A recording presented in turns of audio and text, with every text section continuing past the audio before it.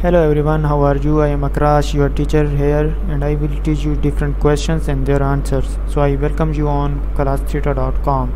So our today's question is: three candidates showed up for an interview. Of all the candidates, only one was appropriated for the job. The first candidate arrived promptly and was dressed professionally.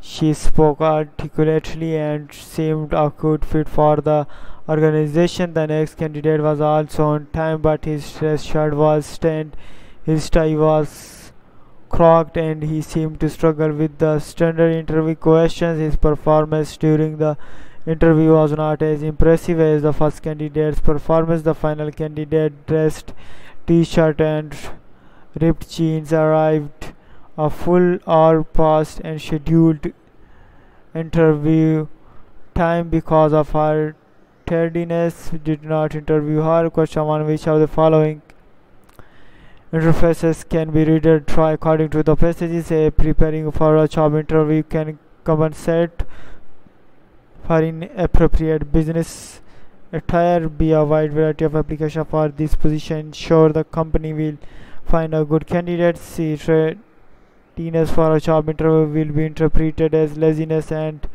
disorganization. D.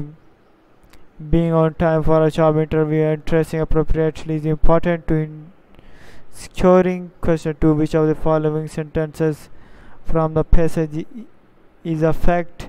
A. Because of her tardiness, we did not interview her. B. All of the candidates, only one was appropriate for the job. C. His performance during the interview was not as impressive as the first candidate.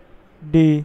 She spoke articulately and seemed a good fit for the organization. Question 3: which of the following is the writer's purpose of writing this passage? A. To change. B. To stereotype. C. To explain. D. To analyze. And the answer of the question is, so the answer are question 1, D. Being on time for a job interview and dressing appropriately important to securing.